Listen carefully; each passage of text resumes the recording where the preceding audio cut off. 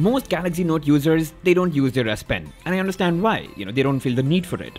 But I've been using the Galaxy Note and the S Pen for quite a few years now, and I use it religiously. So I thought, let me share how I tend to use it, and maybe that's of some help to you guys. The most important and the most useful S Pen feature that I find is the ability to pull it out and just make a note right on the fly. No app required and no setting required for this. And now you also get the option to have different colors on this screen of Memo. That's what it's called. So earlier you just used to have one color. But with the Note 10, you now have multiple colors as well. So you can create some differentiation. The other thing is you can pin this reminder to your always on display. So if there's anything that's important and you want it to be up front on your always on display, you can just pin it and it's going to stay there for 30 minutes. The other thing that's great about the S Pen is that it's a great tool to crop anything that I like. It could be, a piece of an article. It could be a picture on Instagram. It could be anything. Just pull out the S Pen, use Smart Select as the option, and just drag around that particular thing that you want to cut, and you get the option to share it instantly. And the other thing is you can also use Smart Select to extract text from an image. A lot of times I don't want to share the image, but what's actually written on it. So again, pull out the S Pen, use Smart Select, draw around it. It'll give you the option to extract text. And when you do that, you get that text which you can then copy, or you can share directly using whatever app that you want to with whoever you want. And sometimes you just want to keep something in front of you for reference, like a phone number, an address, or even an email address. It could be like a lot of things that you just want in front of you for reference. For example, I'm just making up an example, an address that I want to have in front of me, okay?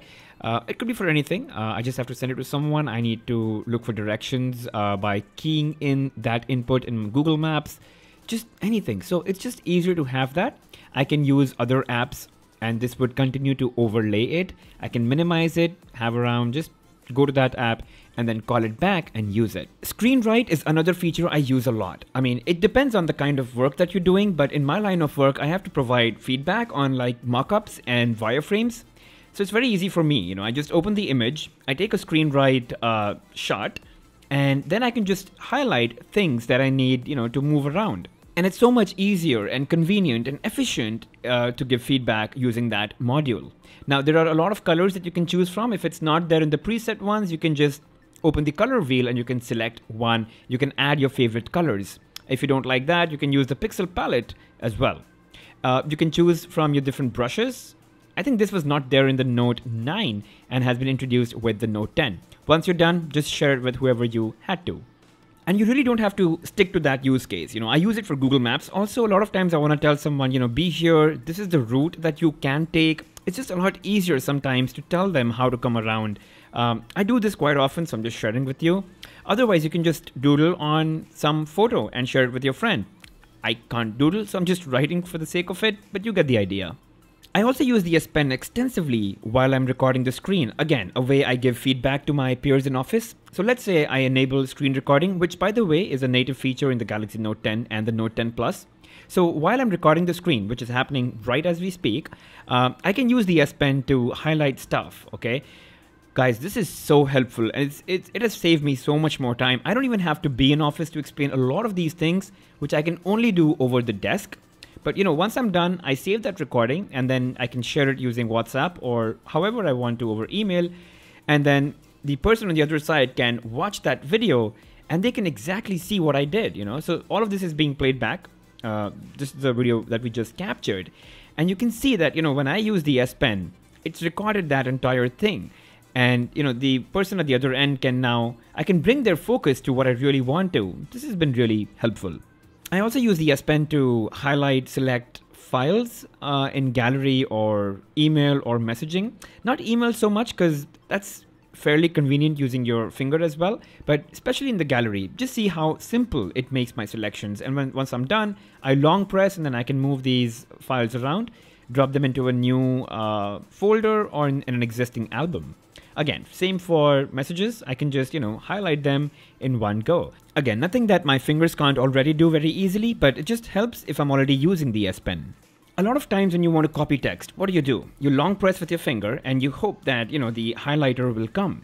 A lot of times you can't do that. For example, I can't do that in Medium app, but if I've got the S Pen, tap the button and just highlight that text and it'll get highlighted. Now you see how that's a little exclusive to the Galaxy Note series because you don't have the pen in anything else. There's also something called as Air View that comes with the S Pen. For example, if there's a link and you just want to see what that's going to be, you can just hover your S Pen over it. It'll give you a preview of what it's really about. I use that even on WhatsApp messages and SMS. If you just hover, it'll show you the contents. It does in Gallery as well. Now I know everyone's been overly critical about the air gestures that have come with the new S Pen. I agree, actually, to a huge extent. To a regular customer, it might not even be that helpful. But hey, I think you can find your use case. For me, I do pretend to be overly productive when I'm eating, so I tend to read something or catch up on something.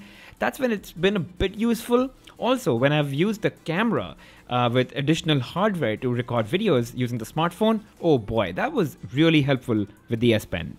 And guys, it's an excellent tool to just make notes after all. I am a huge user of the Galaxy Note smartphones also because I use the S Pen a lot to make and take notes. It is really generous with, all features. It's got like multiple colors, so you can choose from, a lot of these color palettes that are pre-generated for you. You can create your own. You can change the brush size and the brush type. There's just so many things. It is seriously a very underrated note-taking app. One of the best that I've ever seen. Plus it's really powerful, you can share it, you can export it as a Microsoft Word file, PDF, an image, just text, and even as a Samsung Note file with other Note users. You can pin this to your home screen or you can set it up as a reminder. So all of these are really useful tools if you use them. And the last thing is you can just use the S Pen to use your phone instead of your finger. Now I know it sounds like, why would I do that? But it's just something that you have to experience. When I'm using the S Pen, it's actually difficult to leave it or let it go and then get back to using your finger. It's just something that you get used to. And you can see more screen at the same time. Hands and fingers just take up a little bit of space. I know you will not realize all these things. It's just something you have to experience. So yeah, the S Pen, it may not be for everyone, but if you do find the right use for it, I think it's a brilliant tool. It's a brilliant productivity tool for me. So thank you for watching, guys. See you in the next one.